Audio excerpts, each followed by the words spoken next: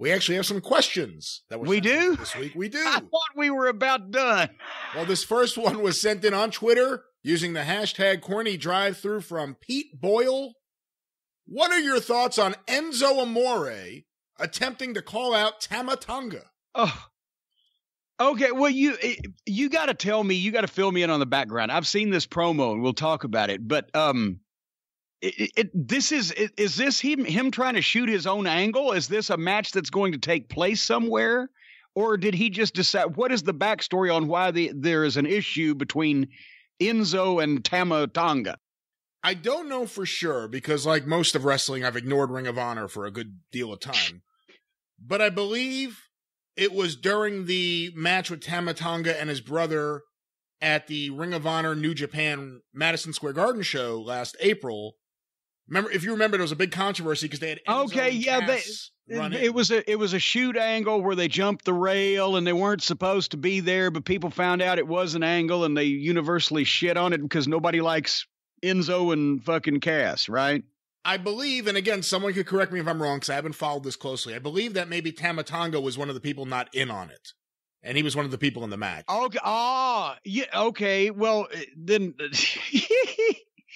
The only time that anybody ever busted into anything I was doing and I didn't know about it, was in Dallas at my last night in World Class in the Tarrant County Convention Center in Fort Worth, actually, 1985. It was 4th of July. It was my match with Sunshine, right? Or my challenge, because the Texas Commission wouldn't actually let us advertise a match between a man and a woman.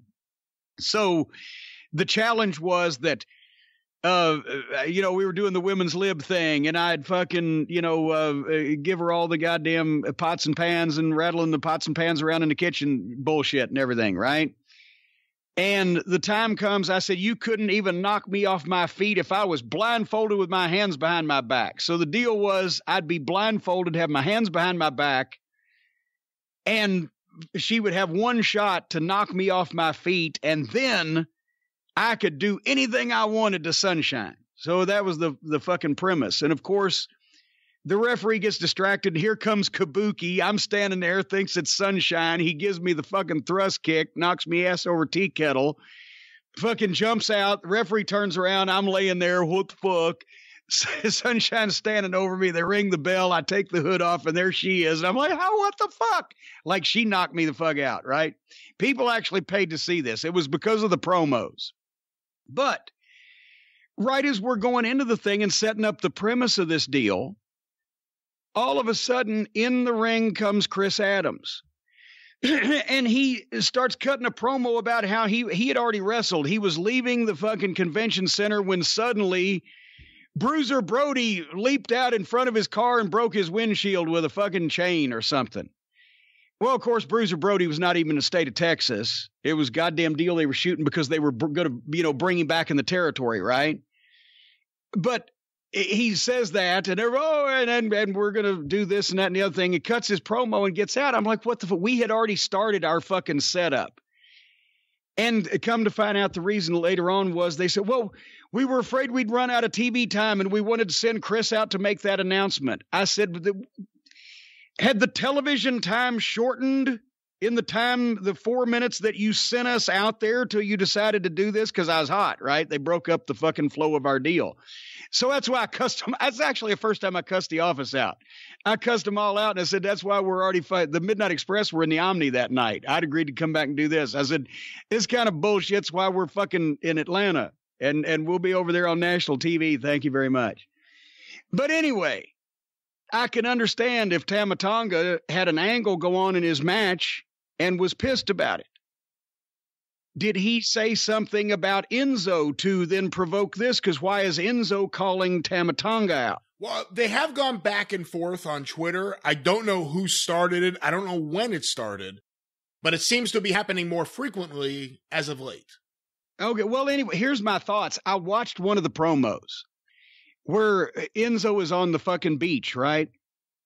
Or is that a beach? You saw it. Is it a beach? Is it he's out in public? The one I saw, he was in the snow. Was that snow? All right, I thought it was sand behind. In Wyoming? Okay. What beaches in Wyoming? Wait. Yeah, that's right. He said it's a little nipply out here. Okay, he's out in the snow. That's right. All right, whatever the fuck. Well, it was a small little screen there.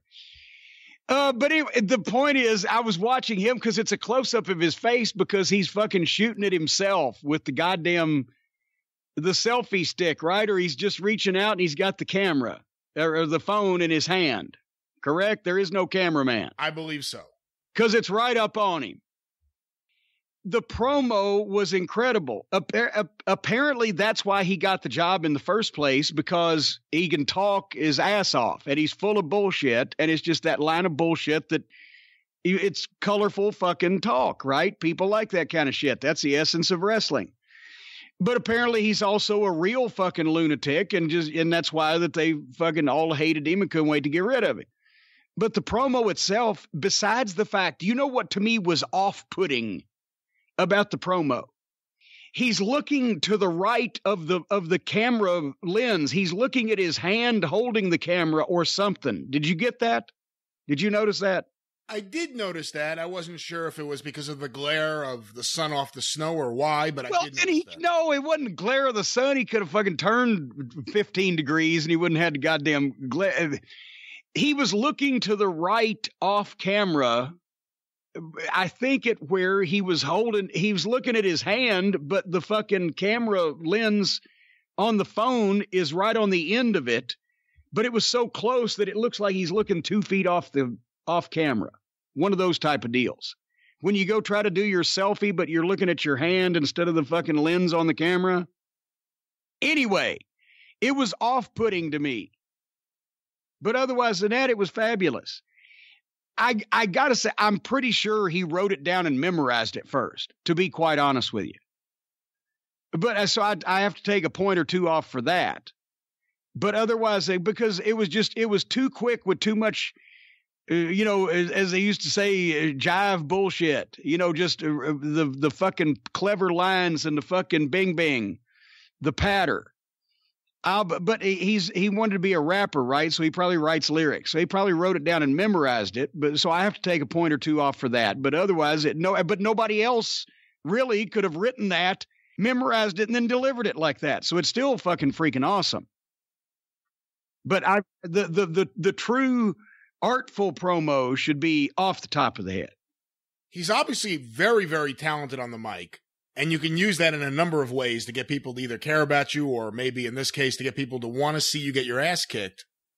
But if someone is a problem backstage, if someone constantly has problems with the people they work with, if management doesn't like them, what do you do with that person who exhibits the talent, not necessarily the in-ring talent, but the talent of being able to talk people potentially into the building?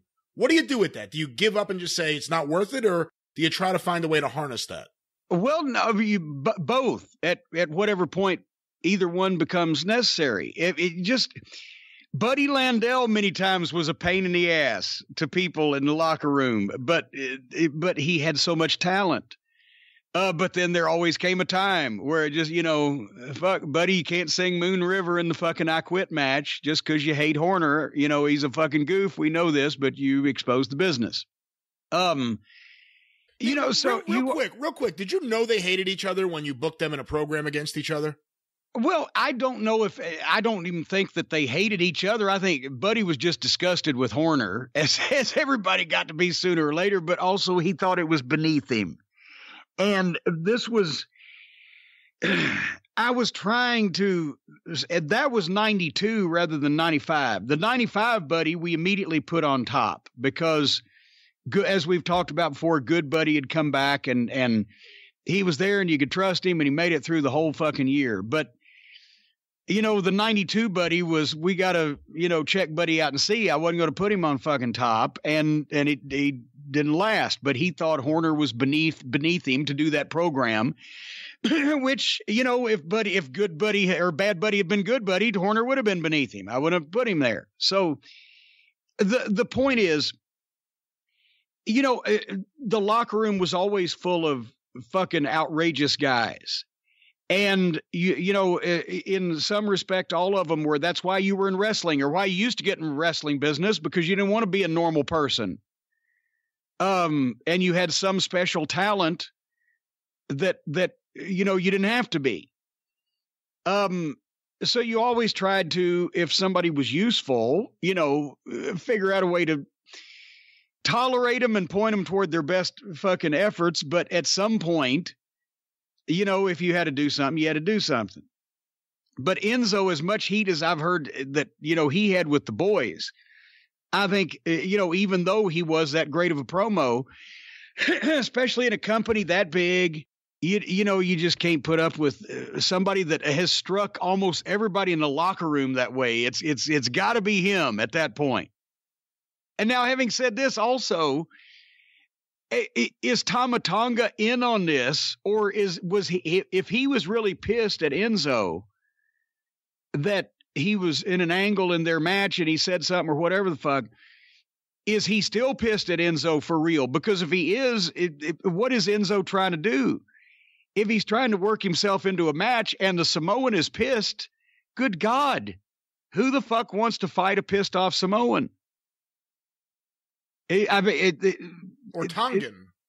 Or Tongan. Well, whatever the case may be, if he's a member of the family, if he's one of the island boys, the last thing you would want to do is piss him off for real. And then even if some promotion said, well, we could make money with this and then book it, he would fucking kill Enzo working with him. My God. So I don't know what can be gained by that. The last thing you want to do is piss off any of the whatever island that they're from, members of the family. Good God. And going back to Enzo and his talent on the mic, obviously he behaved well enough that he went from NXT to the main roster. He got called up. Then there are various issues that some people have. But again, going back to him and his talent on the mic, what do you do with someone like that? Well, I mean, in what way? Are we still acting like he's a wrestler? Because he was kind of the shits at that, wasn't he? Or do we, what do you mean? Do we make him a manager? He's good on the microphone, but here's the thing. He's only good on the microphone with his line of bullshit being him. So he can't be an announcer. He would distract. He can be a manager, but it would have to be a manager where he had the majority of the heat, kind of like me, and his boys protected him because especially in his case, all of his bullshit is pretty much all about him. He has to be him. He can't be anybody else. So that's the way you'd have to use him.